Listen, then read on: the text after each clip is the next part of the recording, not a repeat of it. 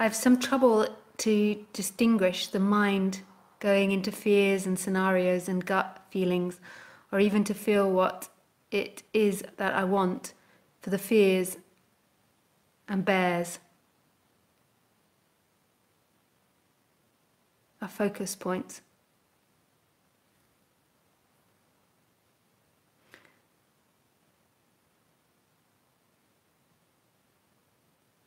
So what you can do if you're feeling a lot of fear is you can go down to the sacral chakra and begin to investigate what's happening in the sacral chakra. Now, what is it that you feel there?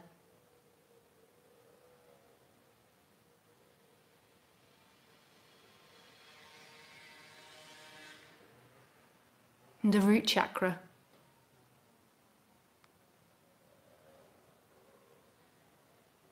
So a lot of fear tends to be because the root chakra and the sacral chakra are out of balance. So that's why it produces fear. And we don't know what comes first, the story or the out of balance chakra. I mean, maybe we're born into this life with certain chakra setups and dynamics, but it also could be the story that you tell yourself. So if we look at the sacral chakra is, in the positive, it's security, it's safety, it's stability, sexuality, creativity, power, strength. And then the root chakra is trust, strength, groundedness, stability. It's also got sexuality in it. Groundedness. And then out of balance, the sacral chakra, so that's the one just below your belly button, is fear, anxiety, cut-offness, no creativity, lack of motivation, lack of sexuality. Not necessarily lack of sexuality, but lack of connected sexuality, we should say.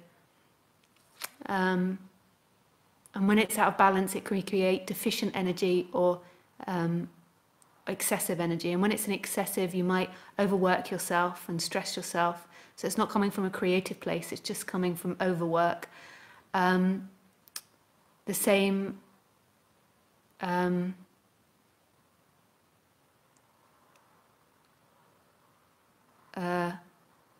with sexuality, like constantly wanting sexuality, but it's not connected sexuality, it's not loving sexuality, it's like an addiction, it's addictive sexuality.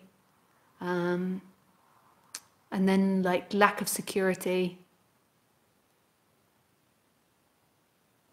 lack of safety, lack of connectedness, motivation.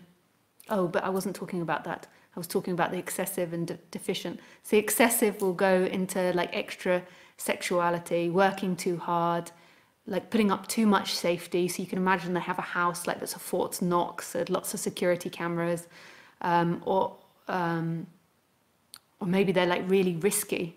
An excessive person can also take loads of risks and do things really in an extreme way and take unnecessary risks.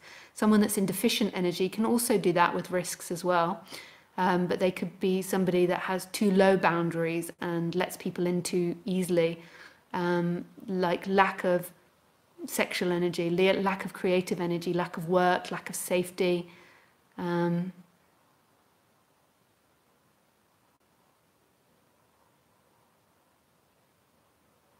All types of things.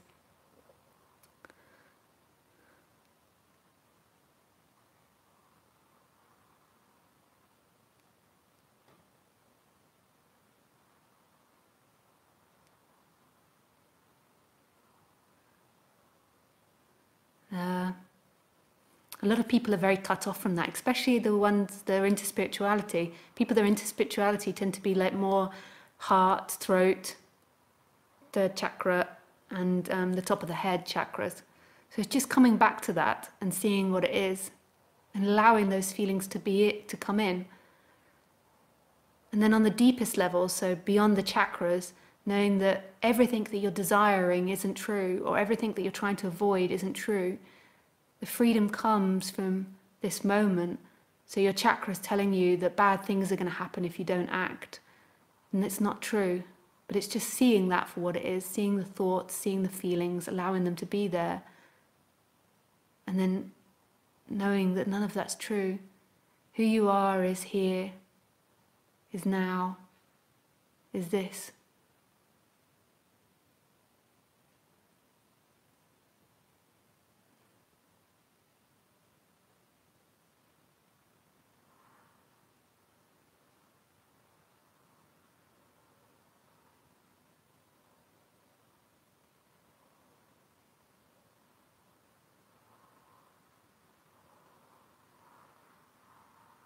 That's your true freedom, right here.